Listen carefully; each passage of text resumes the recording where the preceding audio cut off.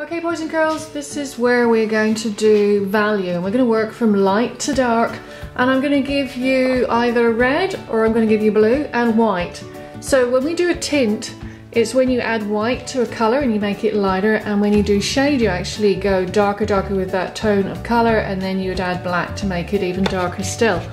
So what we're going to do with some white tempera paint, and we're not even using water, okay, so we're just going straight into the brush, into the white, and we're going to do a white band at the top of the paper, so you can see here, and then I'm going to use my red, and just with the slight, I'm just going to do a little bit more white there, slightest dip of red, not an awful lot. We're going to blend that with the white that I've just done at the top, and you can see how as I bring it down it's a little bit darker, okay. Oops. Now I'm going to dip it again, and I'm going to paint some more. Now, as you can see, I have not brushed or washed my brush, and I'm just going to make sure I get the edges, okay, so it's all done, and it's drying really fast as well. Dip it again, bring it down. Now, do you see how the value is working now?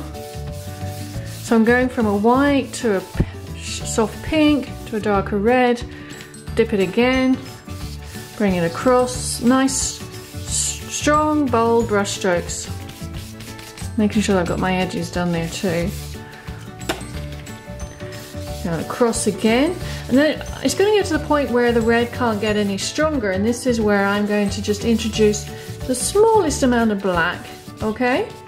So I'm going to bring my red down and just do a little bit more red there. So I really don't want a lot of black, because what we're going to do is actually we're going to use chalk. We're going to draw on top of this surface when it's dry. So you can see I'm going to bring the black from the base and bring it up. Whoops. Just bring it up. Bit more black there. Pull that base in. Okay. Nice, strong. You see I'm trying to hold it with my fingers. There. Bring it up. Alright, now I'm going to set that to the side to dry. Now what I'm going to do is actually show you the other colour in blue. So this is the red one, okay, and now I'm going to show you with the blue. I'm just going to set this to dry. Get my brush. Same thing. Going to dip it into the white and just do some nice bold strokes across. Then with my blue tempera paint, just the smallest amount again, not a lot, and introduce it to the white. So I've got a nice light colour at the very top. Make sure I've got my edges done as well. Okay, so side to side. You're going to be leaning on tag board, so don't worry about the table. A bit more blue, and blending it with that blue that I've just done and pulling it down towards the base of the paper. Okay, add a little bit more blue, and a little bit more blue, just going nice strong side by side. And here, if you want to just keep going with the blue, or if you want to do what I did with the red, is just take the smallest amount of black and finish it at the base, and just bring it from the base upwards. Now you have to kind of move fairly fast, okay? And you don't need an awful lot of paint on your brush. There's the blue. Actually, I really love the blue one, because now what we're going to do is a marine scene. Okay, boys and girls, let's get this one done first, and then I'm going to show you what we're going to draw afterwards. Now it's your turn. Let's do a value background. Okay, boys and girls, now this is virtually dry, but what I wanted to show you, and this is optional if you want to do it, I'm going to give you a hard bristle brush if you want to. Now if you see what I'm doing, I'm using my thumb and flicking it like that. I have added the smallest amount of water, so it's kind of got the consistency of cream, and just do a little tiny bit on the tips of your brush, okay? Don't overdo it, so lightly, and then just splitter splatter, and it creates some sort of like bubbles, okay? Now if you want to do that, that's an option. You don't want to overdo it, okay? Because then when you come to doing the drawing, you don't want those big blobs of wet paint. I'm just going to show you again. Again, I'm just going to do a little tiny bit on the tip of my brush, not an awful lot. See how I'm taking it off? And then I'm just going to use my thumb very lightly. I'm just going to do a little bit more. Split a splatter and create some small bubbles that it's ready for my marine life, okay? So that's an option if you want to do that. Next part is when I'm going to show you how you're going to do your drawings now. Okay, boys and girls, now we're ready to do our drawing. So we're going to get some white chalk and you're going to draw, you can do 1, 2, 3, I'm going to give you a handout as well, jellyfish. So think about what you want to do before you start making those marks, where you want to place them. I'm going to like say I'll do one here, and one here. So I'm already visualizing in my mind how I want my jellyfish to be. Then I'm going to have some seaweed that works its way up as well through those jellyfish behind and in front. So first thing, I'll show you here, we are going to draw a curve, okay? So it's a bit like a rainbow, just a curve like that. All right, I'm just going to go over it so you can see it. And then I'm going to bring that curve and close it in. So it kind of looks like a shape of a bean, okay? Just bring it round like that, all right?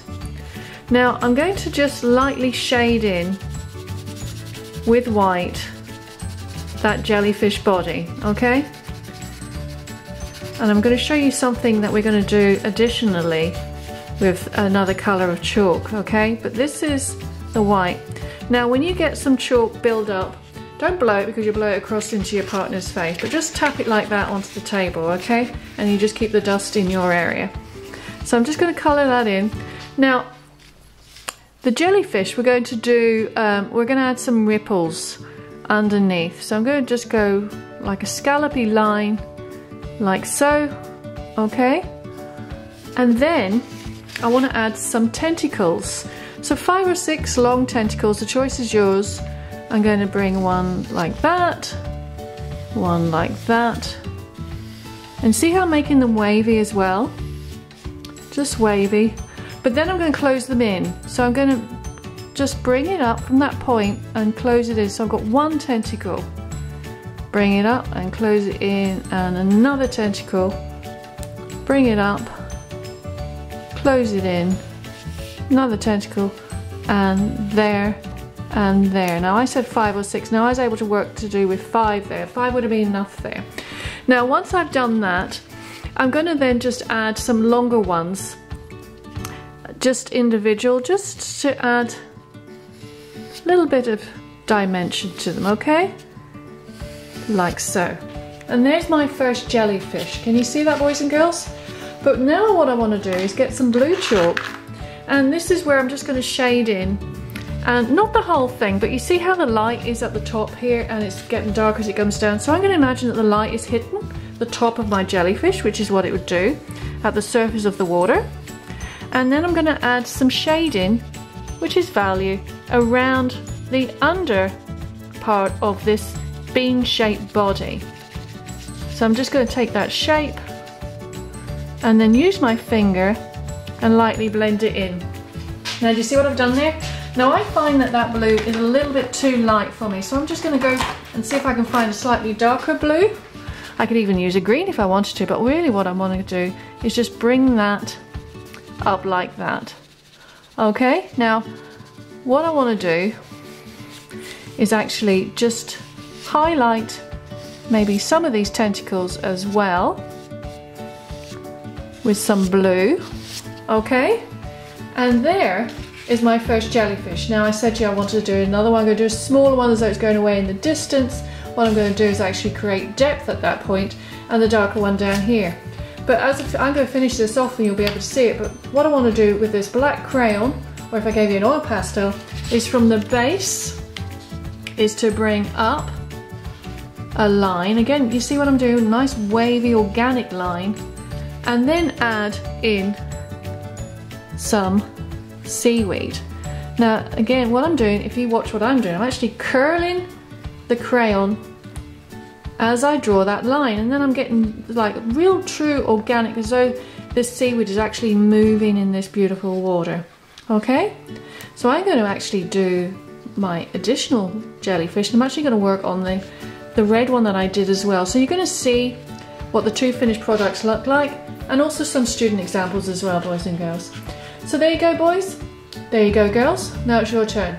Let's use our chalk and let's add some full with blue or red chalks on top of the white chalk. Now it's your turn. Let's make some jellyfish.